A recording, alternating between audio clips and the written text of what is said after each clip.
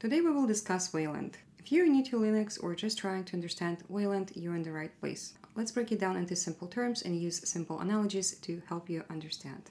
But before we dive into the details, let's just say that Wayland helps graphical applications to show up on the screen properly. There seems to be a battle currently going on between the X11 and the Wayland users, and it probably will stay that way until Wayland eventually becomes the new standard. But why does it have the potential to become the new standard for Linux displays? So it all starts with the client-server model. I took this picture from the Wikipedia page to help you illustrate that idea. So there are two types how client-server model can be implemented as far as I understand. So one is exactly as shown on this diagram, where the server is located on a separate piece of hardware or on a separate computer, like here, and then the clients are the other devices connected to that server computer via the network. But clients and the server can also exist on the same system, so they don't have to be separate pieces of hardware. In this case, I call it the software implementation of the client-server model, and in that situation, the clients and the server are separate pieces of software on the same system. And we will talk about this particular situation more. There are different types of servers out there: file servers, web servers, display servers, etc. They are all categorized by the type of service they provide. So X server and Wayland Compositor are both display servers and belong to the software implementation version of the client-server model. They are also both written in the programming language C, in case you're curious. So the display server is simply a software component from the overall software environment that runs on your computer. So the main difference between both display servers lies mainly in the architecture of how that client-server model is implemented. So we established that there is something called X server and Wayland server. Now, the clients in this case are the graphical applications, something like your web browser or your text editor like VS Code or image viewer like GIMP, so anything that pops out in a window. Now, clients or the graphical applications need to communicate with the server somehow to request being displayed on a screen or accept input from the user. And they do so by referring to a system of predefined rules, or called either X11 protocol or Wayland protocol. So the X11 or Wayland protocols are languages, so to speak, that help to communicate the messages between the graphical applications and the display server. Now there are two aspects to this communication: selecting and displaying the appropriate window, especially if you have many windows at the same time open, and handling things like window decorations, moving windows, resizing, etc.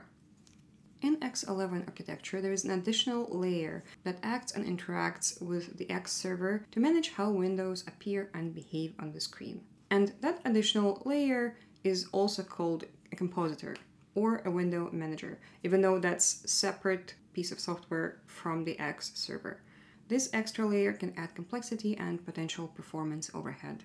In Wayland architecture, the Wayland Compositor acts both as the display server and the window manager. As a simple analogy, imagine you are in a busy office where you have a receptionist, and you can think of this receptionist as the X11 window manager, who handles all the messages and requests from different departments, in other words, graphical applications. This receptionist can get overwhelmed because they have to handle everything before passing the messages from different departments to the production plant.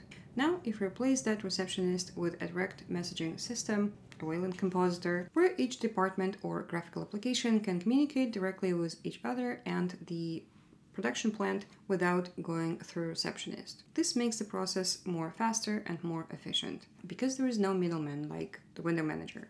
So in summary, Wayland removes that middleman, allowing applications to communicate directly with the display server, thus leading to better performance. X11 has been around for decades, since 1980s, and it did a great job, but it's getting old, and it has some issues like being slower in some cases and less secure. The enhanced security is largely due to the fact that each graphical application runs within its own environment, so that there is less surface for attacks and other non-authorized applications interfering. We can think of this like upgrading from an old car to a new, more efficient one. The old car still works, but the new one runs smoother, has better features and safety, until it eventually becomes the new standard, though the journey there might not be without hiccups. These improvements are why many Linux distributions are starting to adopt Wayland as their main display protocol. Fedora, for example, has used Wayland as its default for their GNOME desktop since version 25,